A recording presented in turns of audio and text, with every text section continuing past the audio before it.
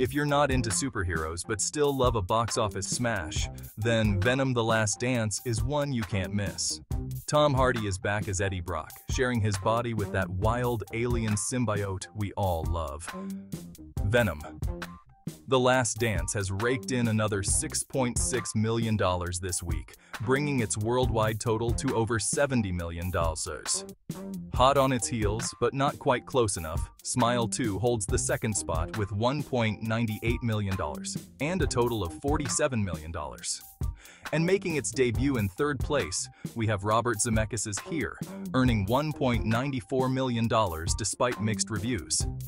The Wild Robot continues to charm audiences, adding another $1.8 million to its 5-week total of over $115 million. And finally, Conclave, that gripping drama about the papal conclave, rounds out the top 5 with $1.4 million in its second week. So movie fans, if you haven't caught Venom: The Last Dance yet, now's the time. Join the hype and see what makes this film the ultimate box office champion. Stay tuned for more movie magic updates.